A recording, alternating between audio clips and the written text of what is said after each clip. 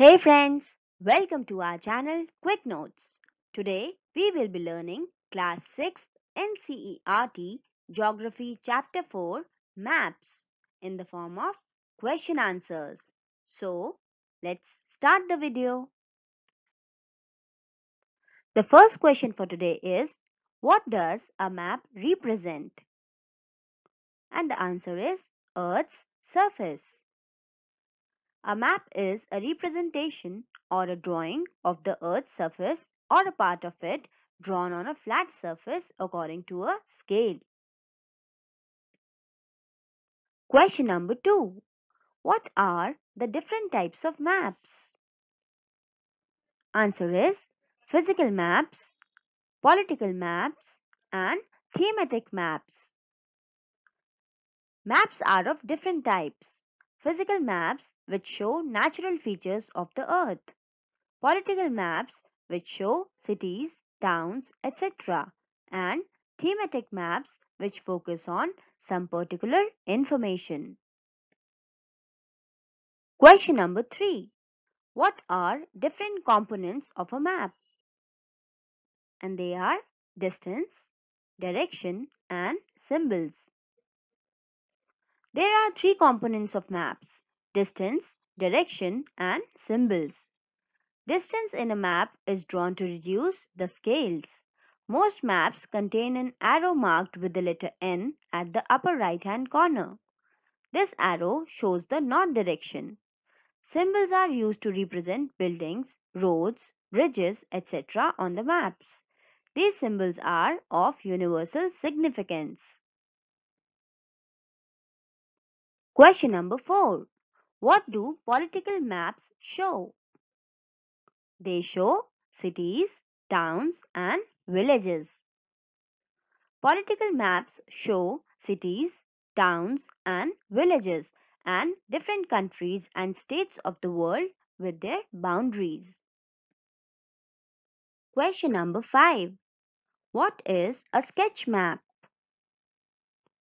The answer is a sketch map is a rough drawing of an area. A sketch map is a rough drawing of an area. It is a drawing mainly based on memory and spot observation and not to scale. Sometimes a rough drawing is required of an area to tell where a particular place is located with respect to other places. Question number 6. What is the use of direction as a major component of map? Answer is the direction on a map shows different directions like north, east, west, and south. Direction is an important component of a map. Most maps contain an arrow marked with the letter N at the upper right hand corner. This arrow shows the north direction. It is called the north line. When we know the north, we can find out other directions. For example, east, west, and south. There are four major directions: north, south, east, and west. They are called cardinal points.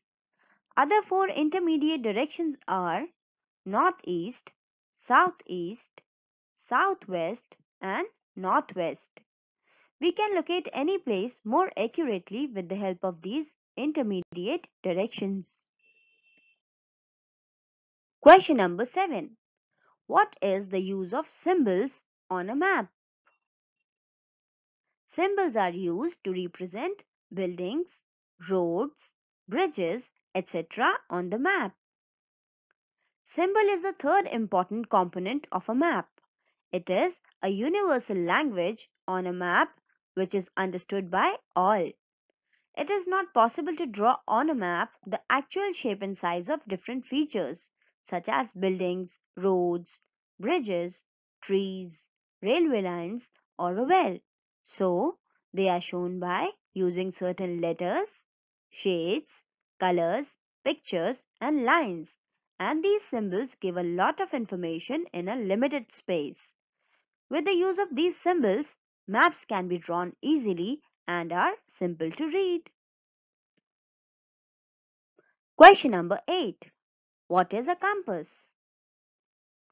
Answer is a compass is an instrument used to find main directions. The direction of a place is traced out with the help of a compass. It is an instrument used to find main directions. Its magnetic needle always points towards north-south direction. Question number 9. What is a thematic map? A thematic map focuses on a specific information. Thematic map is a map which focuses on specific information, for example, road maps, rainfall maps, maps showing distribution of forests, industries, etc. Suitable titles are given to them on the basis of information provided in these maps. And the last question for today is question number 10, and it is rather interesting. What is the difference between a small scale map and a large scale map? And the answer is a small scale map is used to show large areas and a large scale map is used to show small areas. Scale is the ratio between the actual distance on ground and the distance shown on the map. When large areas like continents or countries are to be shown on a paper, then we use a small scale. For example, 5 centimeter on the map shows 500 kilometers of the ground. It is called a small scale map. When a small area like village or town is to be shown on paper, then we use a large scale. That is 5 centimeter on the map shows 500 meters only on the ground. It is called a large scale map. Large scale maps give more information than small scale maps. That's all for today. Thanks for watching.